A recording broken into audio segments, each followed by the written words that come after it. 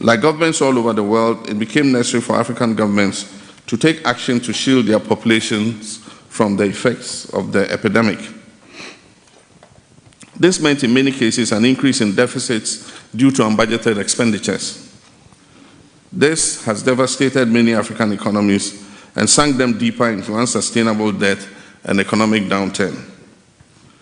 The pandemic has had a generally deleterious effect on the economy of African nations, but some countries have ridden the wave more successfully than others based on the resilience of their economies, discipline, and prudent use of their resource envelopes in the period of this crisis. In my country, Ghana, our economy has emerged in extremely poor shape from the COVID experience.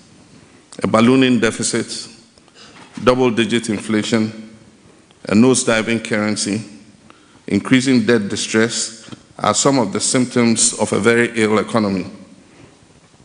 Ghana's case was easy to predict with the cavalier handling of the economy by the current administration, unbridled borrowing from the capital markets, creative misstatements of budget deficits and other critical fiscal figures were certain to come to a head eventually.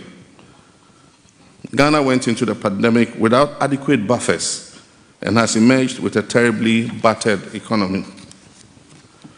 To make matters worse, a pandemic windfall of in excess of 33 billion Ghana cedis, which could have cushioned the economy, remains unaudited and is believed to have been used largely in the quest to win election 2020 at all costs.